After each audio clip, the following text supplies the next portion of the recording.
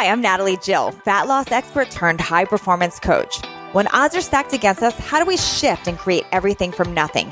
How do we level up when we aren't feeling it yet or we've had a big setback? On this podcast, I'll be talking to some of the most inspiring and courageous men and women on this planet who, at their worst, learned how to achieve success greater than they ever dreamed possible, leveling up and creating everything from nothing. Kyle Brown was once known for being 5% body fat and a year-round anatomy chart. Now, what's wrong with that, you ask? Well, that was his whole identity. In fact, he would preach that your body is everything and that it is all about mind over matter. Now, it wasn't until he himself found himself literally in a code blue at the hospital with a chest x-ray that was super disturbing that Kyle's life changed. Now, today, Kyle Brown empowers conscious entrepreneurs to break down barriers in order to master life. This is a process he calls rapid harmony. World changers, top CEOs, Fortune 500 companies, professional athletes, and countless celebrities have all worked with Kyle to develop a sustainable, fit, happy, peaceful, and aligned and balanced lifestyle. Join in today and learn exactly how Kyle Brown leveled up and created everything from nothing. Today, I've got my friend Kyle Brown on. We've known each other from the fitness space on and off for years. He's also local in San Diego to me. But what really got my attention with him was he right now helps people align mentally, spiritually, physically, and emotionally. He's not just a trainer.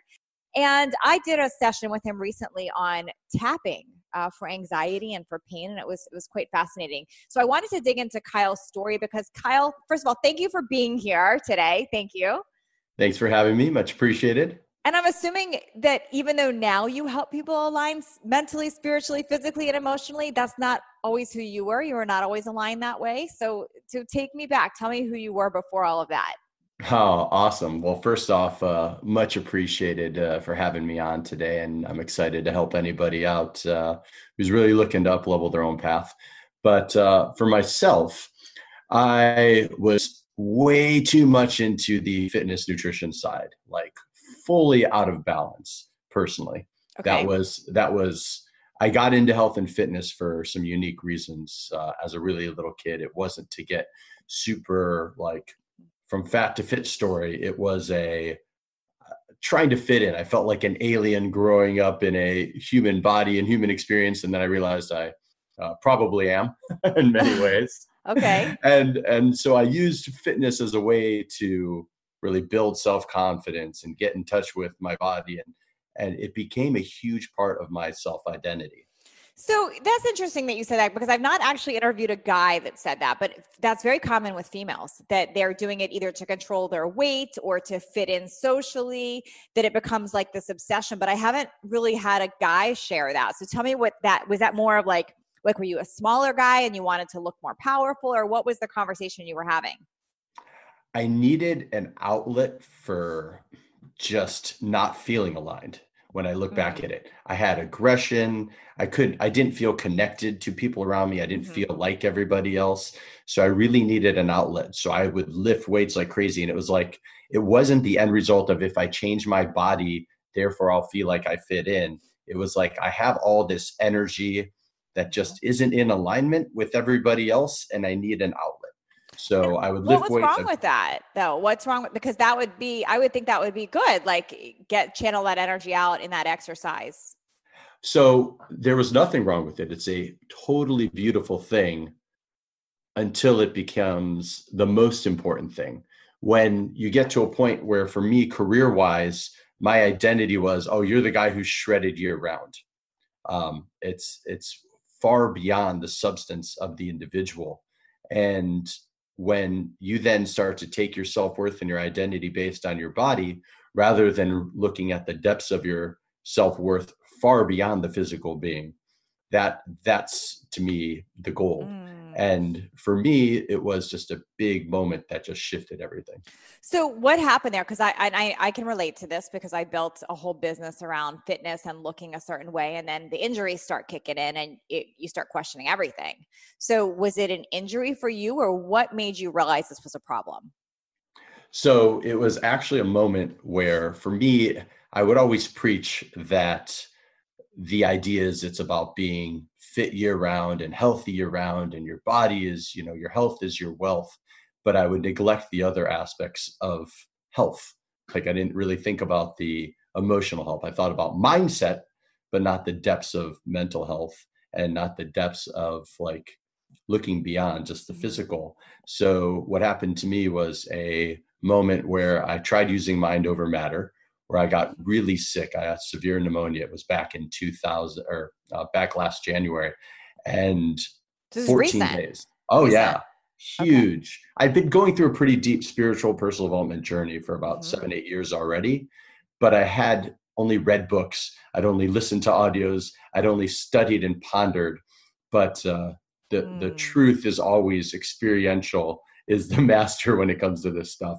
And it's usually not a fun, pretty process. It's, I'm definitely pro utilization of plant medicine, but sometimes it takes the world really kicking you on your butt to wake you up in the heaviest level. And for me, it was a moment of, you can be here or you cannot. It's your choice. Wow. And that came from some crazy stuff.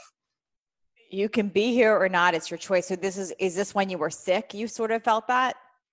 Oh yeah. So I ended up getting severe pneumonia where I didn't realize I was sick. I said, I've got a temp, big deal, but mind over matter. I'm fine. I can push through it.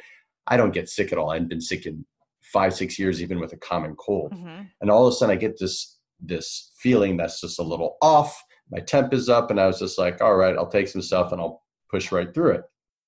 Took all the different natural things, kind of kept moving, and it lasted 14 days of high temps. And I have a lot of relatives who are doctors who are kind of monitoring this, and they just couldn't understand the levels of where I was at. And finally I went in for a chest x-ray. And so I go in for the chest x-ray, and it was like a scene out of Grey's Anatomy. They bring me in, they put me on oxygen, they did the chest x-ray, and all of a sudden they call code blue, emergency. Whoa. I'm looking over at them like, who's like you're alive and awake, and you're saying, who is this? Who is this for? And they're like, you. And the other doctor comes in and it's like, oh, he's like, whose x-ray is that? And you go, his. And so they rushed me over. They put 2 liters of fluids into me and dumped. And I'm so big on, I don't take any allopathic medicines unless it's an emergency. Well, this was the emergency. And they gave me every antibiotic ever created on this planet. Dumped it in, and I was actually in critical condition and spent a few days in the ICU fighting to choose to be here. Wow. So, gosh, that's so so you were sick. You were it was almost like you were ignoring it. Like, I'm not sick. I'm not sick. My husband does that. Like, I'll be like, you have a fever. I'll be like, I'm not sick. I don't want it in my subconscious. But like, there's a point where you have to like actually get some help or take ownership of, okay, maybe I actually am sick, or maybe I need help. So that's what was happening with you. You were like in denial about it. Yeah, I was in total masculine energy denial, just mind over matter, dedicated and determined, keep my hustle going. I can push through this. I can push through anything. I don't get sick. If I'm going to be sick, big deal. I'll be fine. I'll get right through it, and it'll go away. Wow. And I think a lot of guys do that. They do. I think a lot do. Totally. Why do you think that is? Why did they do that? I think a lot of why we do that is because of roles growing up that we fit. We feel like we need to be the superhero. We need to be the one who has everything figured out, that others look to, that are going to have all the answers. And then I moved into a coaching training role, was doing the whole celeb training thing for years. And people looked at me like, well, this guy, he's doing TV stuff. He must really have all the answers. So you start to fall victim to it. And it's not just like a total ego thing that you think you're better than anyone, but you're like, well, I've got this all figured out.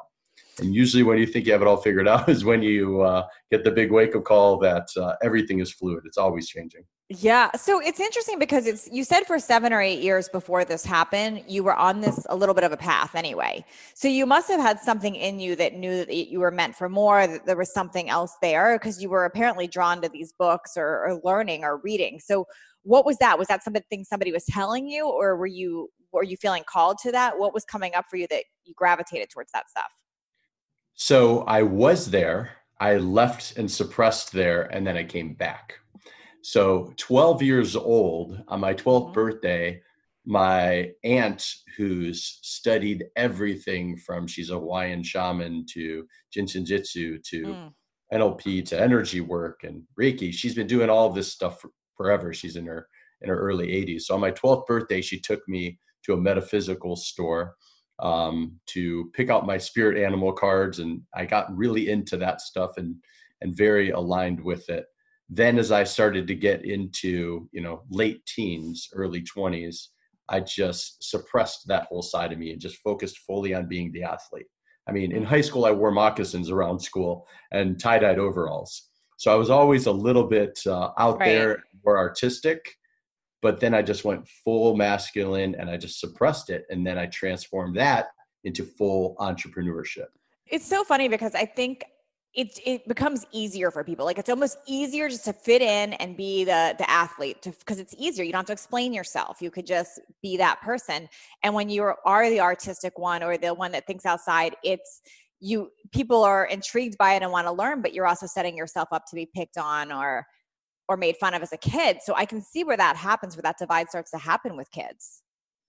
Completely. I think what happens is even if you are cool with a little bit of uniqueness, there's a level and a magnitude that you can handle as a kid, right? You may say, I'm different, I'm unique, but if you really look at teenage groups, I'm different, I'm unique means my group of friends are different than somebody else's group of friends, right? You have the goths who all say you have the goths who all said that they look different, but they all wear the same, black eyeliner and black clothes, and everybody still fit into some form of a group.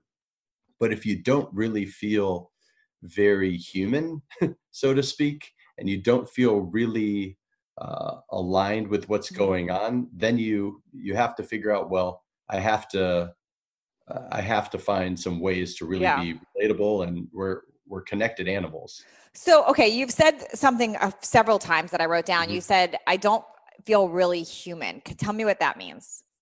Yeah. Like, are you an alien? What does that mean? What does that mean? I know how it sounds as it comes out of my mouth and kind of. Because we all are human. So when you say I don't feel very human, what does that mean? Like I don't feel very dog because I'm not a dog. So True. What does that mean? True. And if we're looking through the left brain, we typically sit back and say, okay, well, we all are this, but we all are also unique versions of humans. But for me, I think it was maybe at the younger age, I realized that I am human temporarily, right? Okay. Spiritual being having a human experience. So if we take that concept that we hear, but we don't gloss over it, and we say, wait a minute, I am a spiritual being having a human experience, then if you don't feel normal and comfortable in this human experience, you want to find ways to ground yourself. And as I sat back and reflected on this wasn't insight I had, pre-full frontal lobe development of hitting 20 years old, but this is stuff that, really meditated on. I think a lot of my connection to fitness and sports, everything like that, was to feel into my muscles, to feel into my body, to feel into the physical. Now, it did become a career path, but if I step away from it, I think it was much more ways to I wanted to feel present. Yeah. Gosh, I can relate so much to everything you're saying here. And I know we connected around these topics before. Totally. So, but I can relate too, because I don't think I connected the dots on all this, and I'm 48 now, until probably a year ago. Yeah. Same, but it had to, and I went through a similar path. So what do you want? Love it. There's a lot of people living in old Kyle. There's a lot of people stuck in, maybe it's the physical, like I have to look a certain way, but maybe it's just in their career, or some people get lost in it as a parent, this is my only role. When your whole life identity, everything is attached to this identity or this role, what does that do to a person? Anything that gets thrown out of alignment creates issues. And the key is if you can set the foundation around soul alignment, which basically says, all right, I'm going to look at every facet of health, fitness, wellness, my life, my family, my relationships, my business, everything that I do and I experience, not as a pie chart or to-do list or checklist. I like the spider web analogy where everything kind of pulls and interrelates. Okay. it eliminates the idea of compartmentalizing things, right? It's like, I did my work, check. I did my this, check.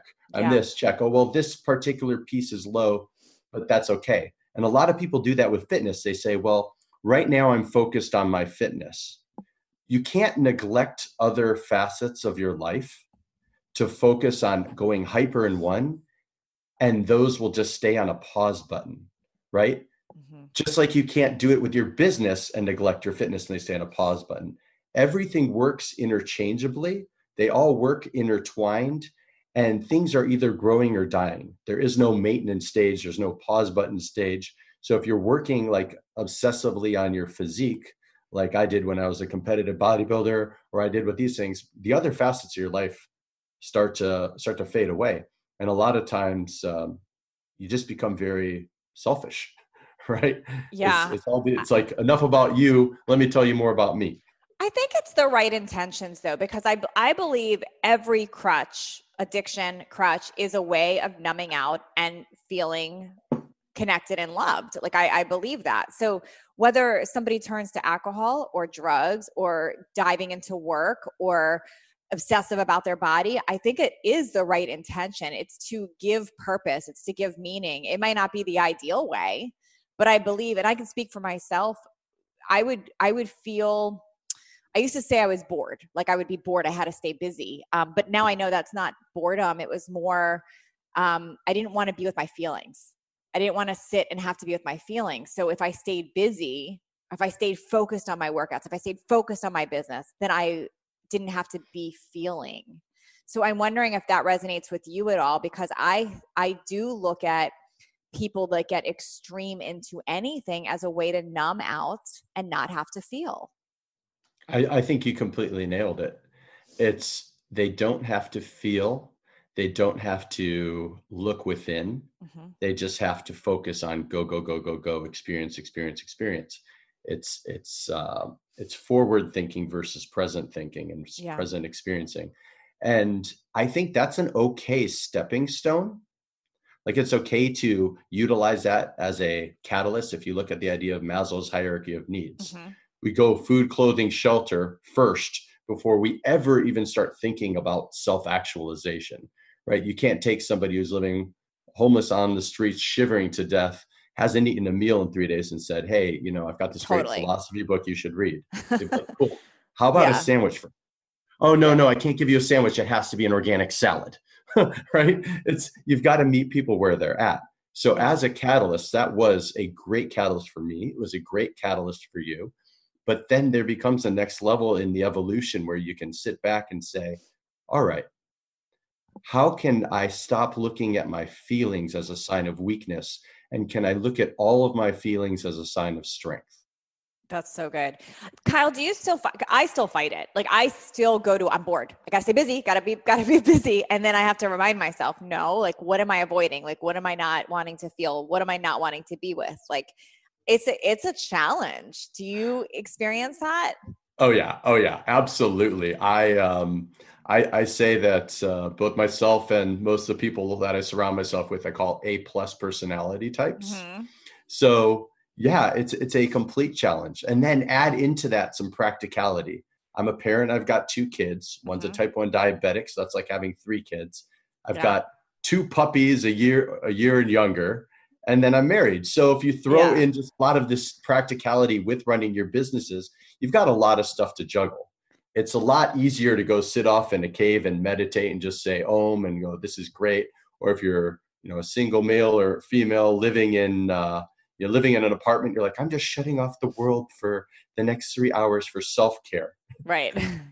Right? If I went right now, the idea that I'm even stepping away for an hour and having silence in my so-called soundproof office for an interview is just remarkable if it actually goes through. So everyone has to be met where they're at and find the practicality. And I think that the true putting your money where your mouth is with any one of these types of transformative experiences and up-leveling your life is like, okay, how can you make that work in this real world that we're living in right now?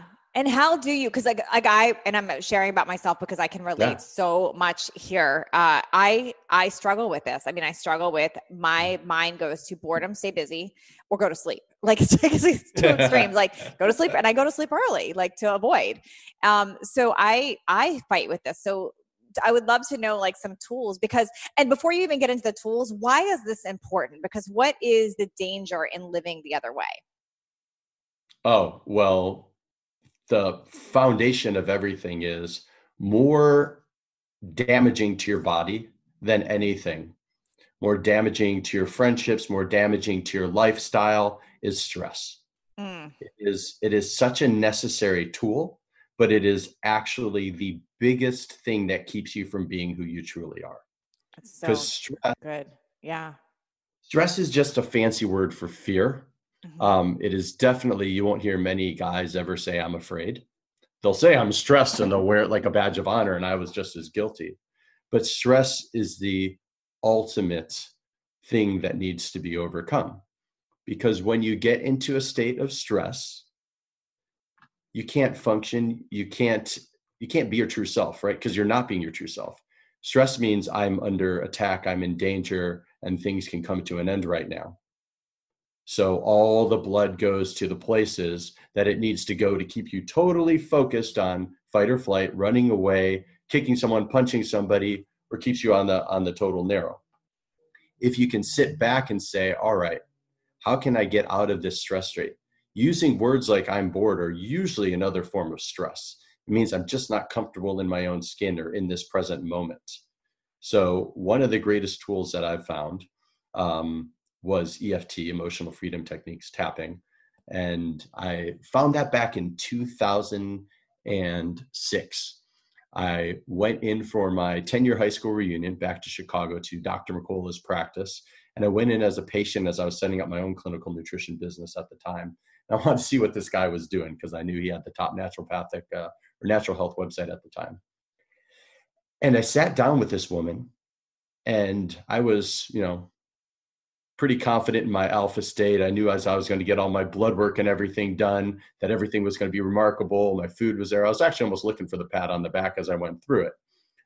And they sit me down and she sits there with this silly thing where she takes her fingers and she's tapping on her face, talking about loving yourself.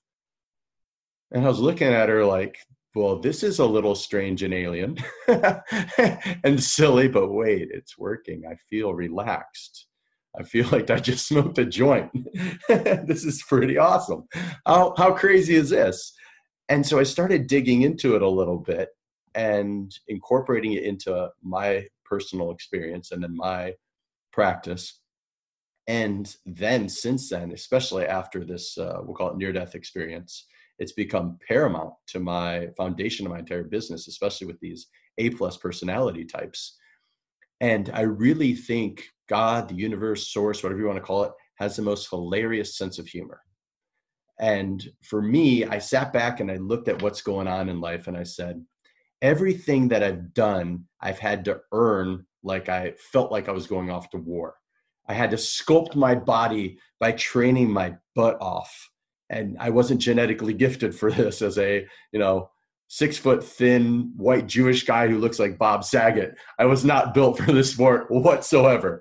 So I just had to hustle and do biochemical stuff and crush it and nutrition and training. But with tapping, it was like, all right, I know you think that everything is hard work pays off, but what if flow and ease and letting go pays off just as much, if not more? And tapping is really that. You're feeling into it and you're letting it go. And I also said, well, everything is about long-term results. Stop looking for the quick fix, all you pill poppers out there. Wait, I feel better right now from this? That's crazy. One time. Yeah. And it's been pretty Pretty beautiful. cool. Would you say that tapping gives the same outcome as a deep meditation? Like, is there more than one way to get there? And why tapping versus doing meditation or being part of like some people get this from just being really involved in their religion or like there's different methods to get there. Why tapping? Oh, great question. So I do all of the above, but for different purposes. So for me to get a different perspective that's where I find meditation and comedy, right? Either watching stand-up or even doing stand-up stuff. I find that that is a great way to step out of body, so to speak, float above the world, look down on it and say, this stuff that I'm freaking out about, it's actually kind of funny or not that important or not what really matters. So that is what I get when I do any type of meditative work. When you do comedy, when you watch comedies, you just stop taking stuff so seriously, and it's beautiful. On the other side, what tapping does is tapping is basically a combination of ancient Chinese acupressure. So you get the benefits of acupuncture if you're afraid of needles like I am, which is awesome, and cognitive behavioral therapy. So what the tapping does, especially if you take it in a more clinical way like I like to, is you start looking at root causes, just like with naturopathic medicine versus allopathic medicine. You dig into the root emotional causes of why are you feeling a particular way? Where did this stem from? And why are you so confused that you don't realize how absolutely awesome you are? That's the gist of it. We're all absolutely amazing beings, but we get so stuck in our own way that we believe a lot of these stories, either consciously or subconsciously, that others have told us based on our experiences. So with tapping, I had a guy just a little bit ago. I won't get into too much details on his personal stuff, but I'll get more into the details on just the incredible things you can do with tapping. Is this client that I just dealt with last week, we were looking at different things related to sexual trauma that he had been through. And how is that basically, if it's a choose your own adventure or even not choose and have forced on you other aspects of your own adventure, how did that help transform him into what he does now, which he's actually, totally involved in energy work. And bottom line is he looked at stuff related to, moments. I said, go back to the first moment that pops in your head where you felt this particular way. And he gets this vivid memory at 4.5 of just some really, we'll just call it horrible trauma, where somebody then saw what was going on, freaked out, shut her door, locked the door, and didn't come to his rescue. Never called the cops, never did anything. Wow. So within, 10 minutes of meeting this guy and 3 minutes of tapping, we're at this moment, and we're bringing it to the present. And what we're doing is we're taking away the charge. And by taking away the charge, you can then fast forward all the way to today and get rid of this thing that has impacted so many of his decisions, from his business to his self-worth, to his money issues, to the way that he looks at his relationships, to his own self-value, and eliminate that charge and help then change the direction of where he's going to go for the next part of his life. So to me, that's exciting that you can do these things.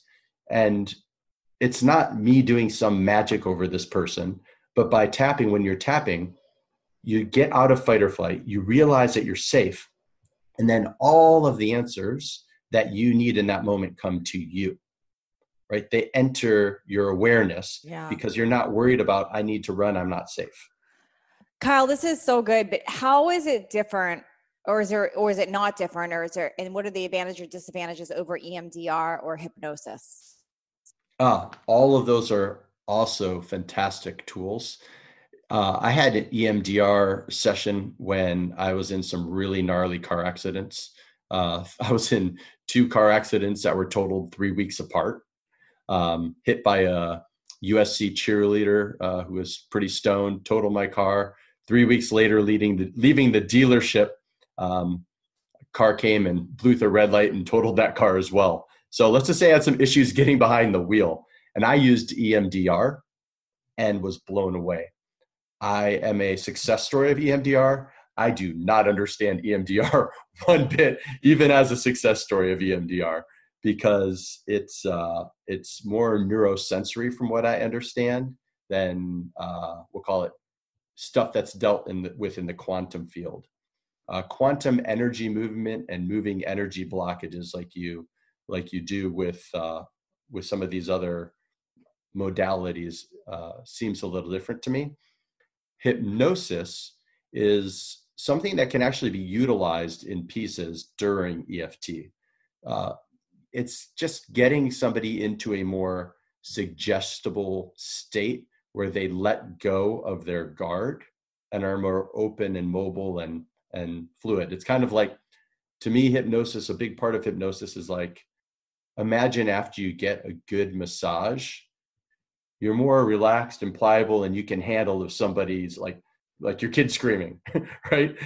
If you're sitting here and you're tense after a workout and everything, or before a workout after a long work day, and you're sitting here and then your kids come up screaming, you may have a very short fuse and you may just lose it. You go get a great massage and then your kid comes into the room. You're like, you know what? You just go chill out, just relax, right? So it's to me, hypnosis is something that is a modality that gets you into a more subconscious, relaxed state where you can speak to your subconscious and help with some form of reprogramming, versus with tapping, you're also incorporating the moving of the energy. And then also there's a lot of consciousness in tapping where you're dealing with the conscious awareness of, hey, I'm not in my subconscious. I'm consciously realizing like, yeah, actually right now that shouldn't be affecting me. I think I'm okay from that. That's the past. Let me focus on the future. And you get that through a great sense of conscious awareness as well.